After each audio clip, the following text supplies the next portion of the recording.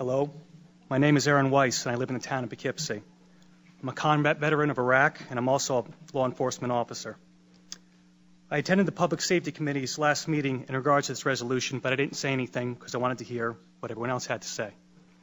And I heard some shocking things from some people and some legislators.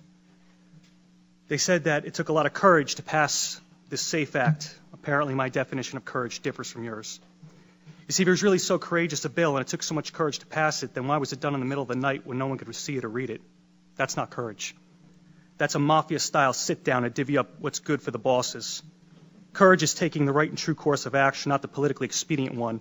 And anyone who is proud of this law must also be proud of the Patriot Act, the TSA, imprisoning Japanese citizens in World War II, since all these actions were spurred on by emotional fear and rammed through in the name of public safety. Another issue is the insistence of certain people to stand on the graves of dead children and challenge those that disagree to say it to the parents' faces. Well, I, for one, will pick up that gauntlet. First off, why is dead children your battle cry? You didn't say anything about the hundreds of Chicago children being killed, and for some reason you only scream when it happens to wealthy white ones. And yes, I will say to anyone's face, my right is more important than your dead, because I fought for it firsthand. I washed the blood of my friends out of my Humvee, and I picked up their mangled bodies, and I fought day in and day out. I did more things that you people can't imagine. So yeah, my right trumps your dead.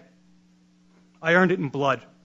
I gave up a lot for this country, including my youth, and better men than me gave up a whole lot more, so that all you, myself included, could enjoy the rights that are guaranteed to us in our Constitution and Bill of Rights.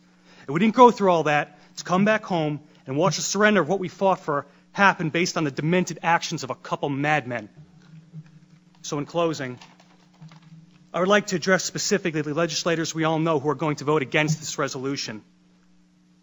I understand you will vote against this resolution based on some misguided sense of the public good. However, as a law enforcement officer, I'm curious to know about your true resolve.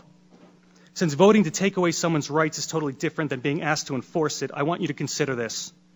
If you support the SAFE Act so wholeheartedly, are you willing to stand with law enforcement members and lead from the front to enforcement? And what I mean by that is if a constituent of yours feels so alienated by this law and the manner in which it was passed that they refuse to comply with it, are you willing to stack up on their front door and go in first? I bet if a clause was in this bill that required you, the elected leadership, our elected leaders, to go in the door first, I bet you would not be so steadfast.